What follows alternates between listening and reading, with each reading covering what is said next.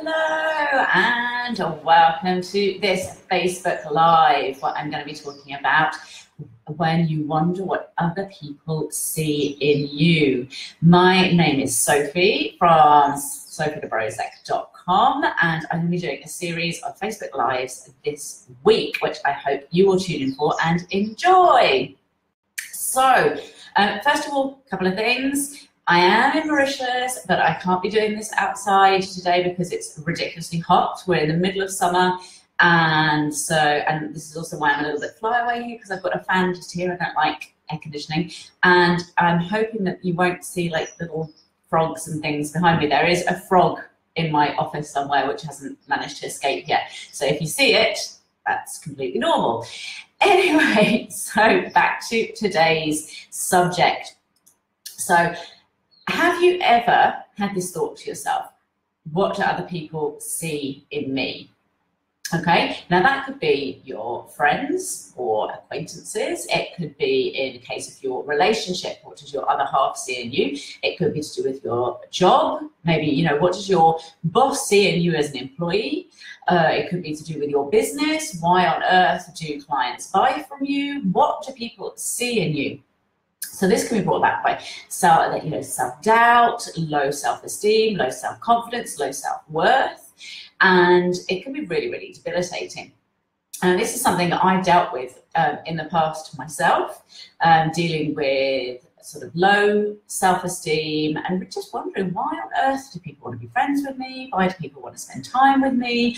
Why does this person want to offer me a job? Even why does this person want to be in a relationship with me? And it's awful when you feel this way. So that's why I wanted to do a Facebook Live about this subject, because so many people who write to me, who message me, send me emails, contact me, this is very, very high up on their list of issues that they want help with. So that's why I wanted to kick off with this subject as my first Facebook Live in this series that I'm doing. So just to give you an idea of why I suffered with some self-esteem and self-worth issues in the past, I just want to show you this picture. I'm not very good with mirrored images. So this is what I look like.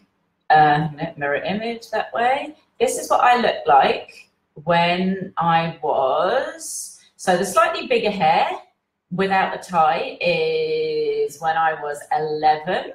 And the one with the tie and still crazy hair, but not quite as big, is when I was about 14. So as you can see, I looked absolutely fantastic. And this was a time when most of my friends had like lovely straight hair, sheeny, shiny and glossy. And I've got this super scary afro going on that sometimes went out at the sides, quite often went out at the top, sometimes did a bit of both. And so you can imagine that didn't help, when you're sort of 14 and that's what you look like, it's quite difficult to have high self-esteem. So I remember at the time when I was at secondary school, and I went to secondary school with some lovely, lovely people, and this is no reflection on them at all, but I'd be like, why on earth do people want to spend time with me? Why do people want to talk to me? Why do people want to invite me to birthday parties or sleepovers or anything like that? Because I looked ridiculous, and I was aware of it, and it was a big issue for me. So this is something that I've had to work through a lot over the years, and whether it's been friends or whether it's been in a relationship or whether it's been in a work situation, it's really, really important to overcome this issue of what do people see in me, what do others see in me. There's nothing worse than that feeling when you rock up to a social event and there are groups of people chatting and you feel on the outside, and are they talking about you, and do they want you to be there? And when you leave that group, you have this paranoia about, oh, now they're talking about me and saying, oh God, I'm so glad that she's left, and things like that. And that is just such a horrible, horrible feeling to have. So I want to talk today about how you can actually deal with that. So it doesn't matter in what situation it is. It doesn't matter whether it's with friends, school mums in the school playground, colleagues at work, your other half in your relationship. it doesn't matter where you're feeling this, but we need to help you get over that issue, because when you do get over that, it's so much better. Life can be so much better, believe me. So what you can do is, what you really need to do is you need to work out how to raise your levels of self-esteem and how you feel about yourself. So there are various different ways you can do this. So one that I really love that works well is to ask close friends who you love and trust, or family members, or people that you feel comfortable and safe with. Ask them to tell you 3 things that they like about you, or 3 things that they like doing with you. And if you feel uncomfortable doing that, you could already tell them 3 things that you like doing with them, or 3 things that you like about them. So, rather than just asking the question off the bat, you could say, for example, I'm working on a little task at the moment, and I'd really like your help with this, if that's possible. And you can say, so what I'd really love to know is, what are 3 things that you like about me? Or what are 3 things that you like doing with me? And then you can say in exchange, so for example, these are the 3 things I like about you. I like that you've got a fantastic sense of humor. I like that we can sit in our sweatpants on the sofa and with no makeup on and scary hair, and neither of us will judge each other, and we'll have a really lovely time together. Or I like that you always have great ideas for birthday presents for me. Or I like that you love my kids even when they are in scary, screamy toddler meltdown. It can be anything like this. So if you go first of all to the person and say, this is what I like about you, or this is what I like doing with you, it makes it easier for them to then come back to you, and it makes it easier for you to be sort of comfortable to ask them to say, what do they like about you, or what do they like doing with you? Now, this is an incredible exercise, and it's something I did 2 or 3 years ago now, and it was so interesting. So you've got to be careful who you ask this question to, and I always think it's better written down rather than pick someone on the spot and asking them like that face to face. And so I asked a selection of different friends and different family members about this, and I got really interesting feedback, and I was absolutely buzzing afterwards, because there are things that I didn't think about at all. I didn't think about, that was something that people liked about me, or even that it was a thing with me, and people would come back and they would give me this really incredible information about what they liked about me or liked doing with me, and that was a huge boost. So that is number 1. Number 1, ask close friends or family members or people you feel safe or comfortable with to tell you 3 things they like about you, or 3 things that they like doing with you. That's number 1. If it is something to do with your other half, your relationship, okay, you can tell your other half what you like about him or her, and ask him or her to reciprocate. So this again is sort of working towards this, what is good about me, what is positive about me, what do other people like about me. So maybe you're going to tell your other half that you love it when he brings you breakfast in bed, or you think it's fantastic when he surprises you and takes the kids off for the day so you can have a day's break, or that you love it when you curl up on the sofa and he gives you a foot massage. It could be anything like that. So you're going to tell him what you like about him, and it could be again what you like about him or what you like doing with him. And you ask him to reciprocate. And you could say, you don't have to say, oh my God, I'm having really big issues, and I wonder what you see in me, and I feel really bad. You don't have to say any of that. You could say, I'm doing this task, and it's perfectly private and confidential, and it stays just between you and me, but I would love you to tell me the things that you like about me. And again, that can be massively boosting in your relationship, because he's going to come back to you and tell you things that you had no idea that he liked about you, that you didn't realize that he appreciated, or whatever. If your other half comes back to you with nothing, or doesn't want to do this task, or says nasty things, whatever, then, okay, I don't want to take this lightly, but it might be time to look very seriously at your relationship with your other half, okay? And that's very, very light for something like Facebook Live, but I will give you some information about how I can help you with that at the end of this video. So we talked about close friends, we talked about relationships, and now I want to talk about work, job, business. So it doesn't matter whether you work for someone else, it doesn't matter whether you run your own business. In that working environment, it's really important that you've got confidence in yourself and that you don't feel uncomfortable and that you have self-esteem and self-confidence, because that's how you're going to move forwards and that's how you're going to enjoy your working life, because let's face it, we spend a lot of our time in our jobs and in our business. So what you can do is at work, you can create something called a compliments board. Now, a compliments board is where you're going to create a little collage of every single compliment that you receive. So every time your boss says to you, oh, you did a great job today, you're going to make a little note of that.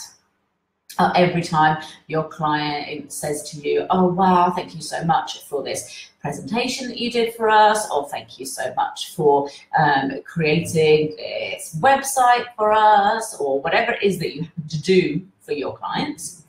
And every time your colleagues thank you for something or compliment you on something, so maybe they say to you, oh, wow, it was really interesting what you had to say in that meeting this morning, or thank you for standing up for the team when it came to this issue, or whatever it is. Every single time you get something positive or a compliment from someone at work, you're going to make a note of it.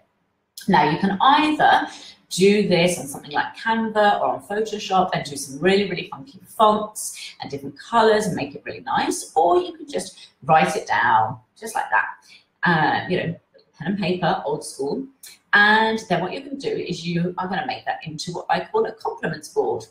So you're going to kind of make a collage and cut these out and stick them all over sort of a piece of paper or card or whatever. And you can either then take that home or do it at home and have something that you look at home, or it's something that you can have in your office that you pull out of your drawer every time you're having a bit of a wobble, or you could do that online and have it just on your computer so that whenever you're having that wobble, you just pull it up on like maybe something you create a Pinterest board for it, or a collage on Canva, or whatever works for you.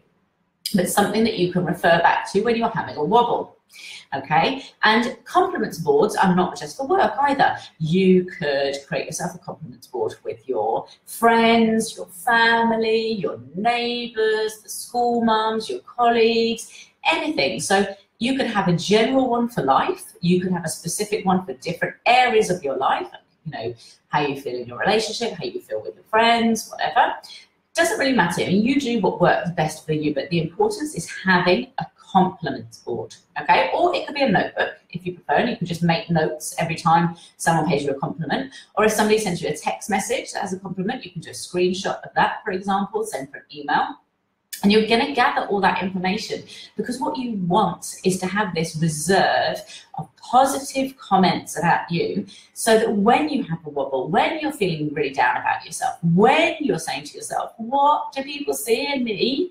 You pull out this compliments board or your compliments notebook or whatever it is, and you can say, oh, wow, do you know what, actually, as you look at it or as you flip through it, people do actually think a lot of me. You know, they said this, they did that.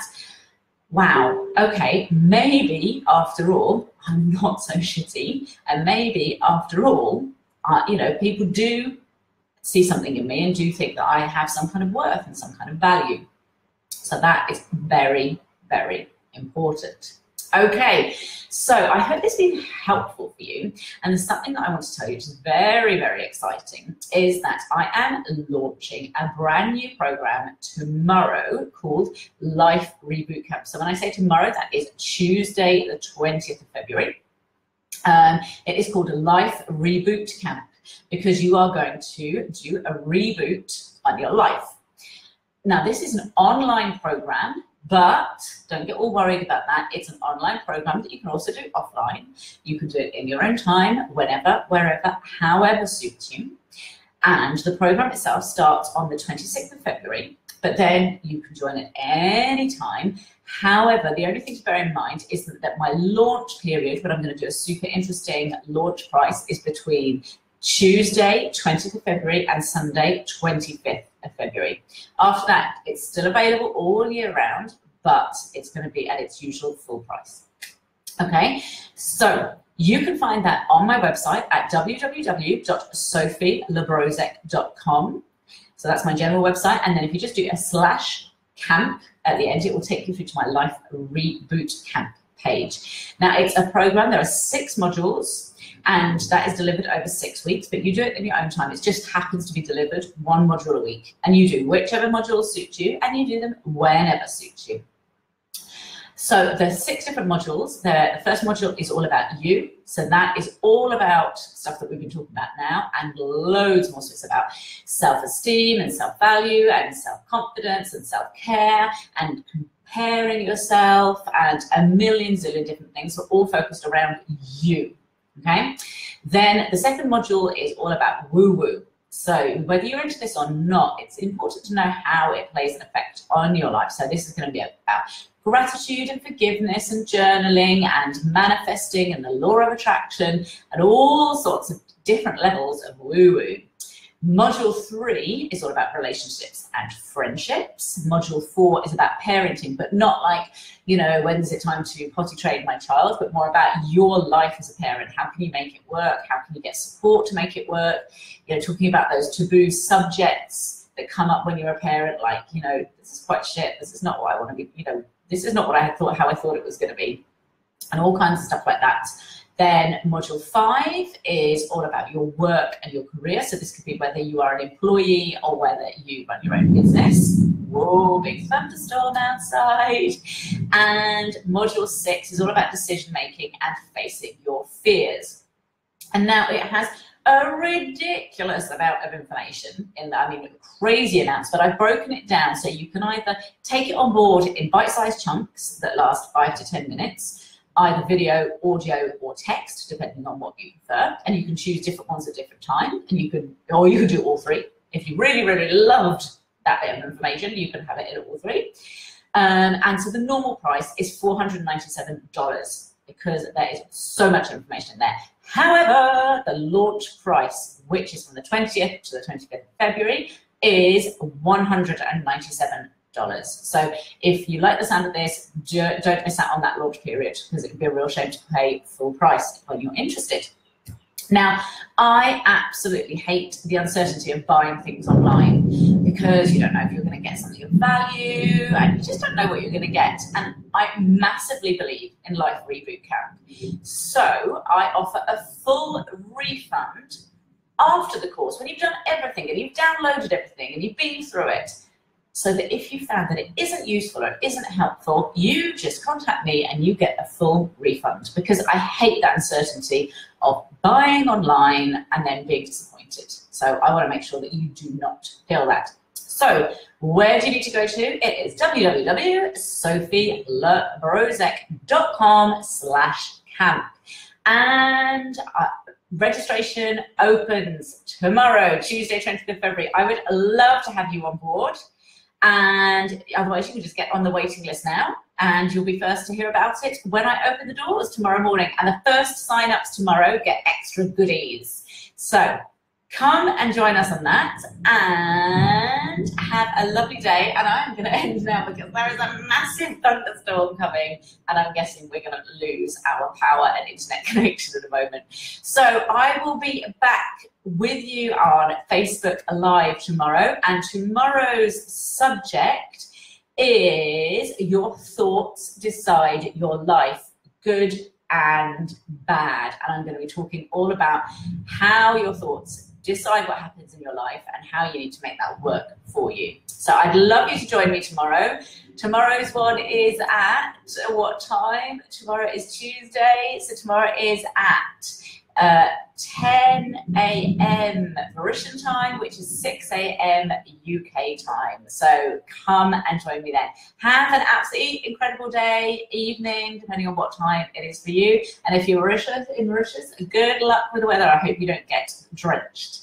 See you soon. Bye.